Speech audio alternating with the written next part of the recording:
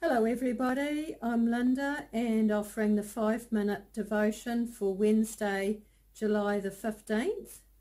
And we've been following through a series about the Lord's Prayer, and the phrase today in focus is "lead us not into temptation."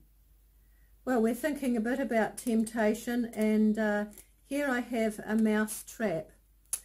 Well, the cheese is often an enticement to the mouse or rat in coming into the trap. But of course, as we know, there's no free cheese in the mouse trap. It really is something of terrible consequences for the mouse. And so in an even deeper way, temptation and testing can really be a thing for us. And so I read this in the Luke's edition of the Lord's Prayer. "Teach us to pray," the disciples said, just as John taught his disciples. He said to them, "When you pray, say, 'Father, hallowed be your name. Your kingdom come. Give us each day our daily bread. Forgive us our sins, for also we forgive others who sin against us, and lead us not into temptation." So, lead us not into temptation. The Hebrew and Greek words that describe this really do mean temptation, but also furthermore a testing. It's like temptation is an enticement to sin, towards evil, like the cheese in the mousetrap. But the testing is more perhaps an event or a process that really is seeking to show, are we really keen for God? Are we really, and is our integrity really that deep? Is our commitment to God really that strong? So with that two kind of pronged thought about temptation, that of temptation and testing, let's look at a few biblical characters of that. Of course, we have Genesis, don't we, with Adam and Eve. They were led into a trap. We also have Abraham. He was tested with the offering up of his son Isaac.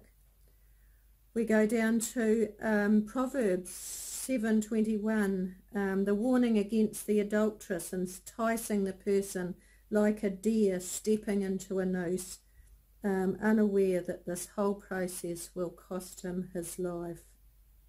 Then there's Acts 5, Ananias and Sapphira. They were involved with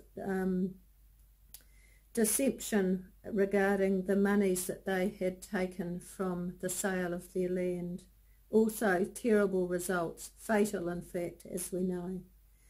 So of course temptations are here for us in 2020.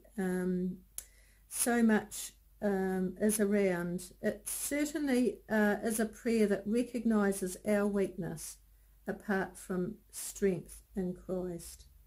Psalm 141 verse 4, "Do not let your heart be drawn to evil."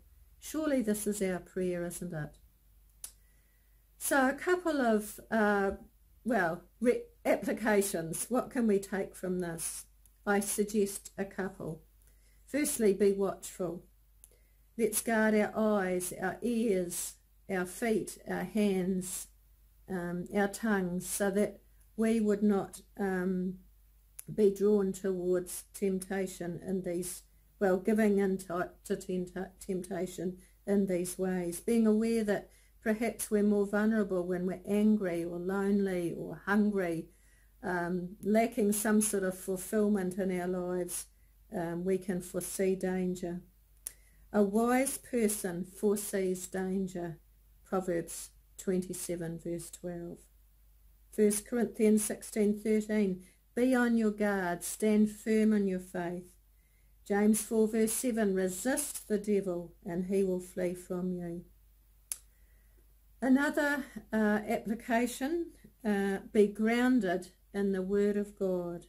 Of course, as we know, Jesus when he was tested and tempted in the desert, he quoted scripture.